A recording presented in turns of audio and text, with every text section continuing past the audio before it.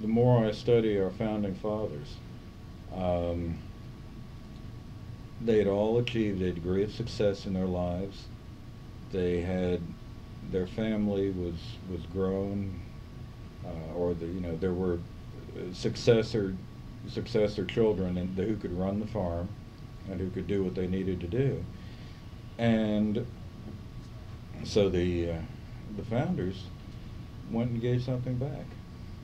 And I think that's something that all of us have the opportunity to do. That we've had the state's been good to me and to my family, or the community's been good to someone in their family, and so we just try to try to give something back to the community, to the state, and hopefully from our experience we'll learn. We figured out maybe how to do something better, maybe how to keep from making the same mistakes again.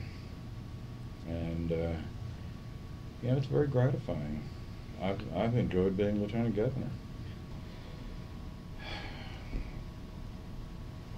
It is so touching. I was going in the other day to get to have my blood drawn, and I met a couple in the elevator, and they looked over and said, "Aren't you Lieutenant Governor Rockefeller?" I said, "Yes, ma'am." And she said, "We're keeping you in our prayers." And I knew that they were in for cancer treatment themselves, and they looked quite a bit frailer than I look or feel.